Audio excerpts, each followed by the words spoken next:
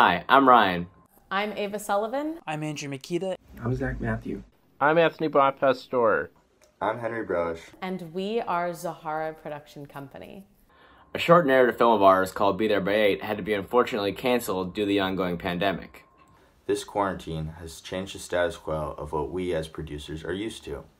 Understanding that other media creators have also been forced to change their productions, we collectively decided to focus our attention on the current global pandemic, but in a more intimate and personal level for creatives.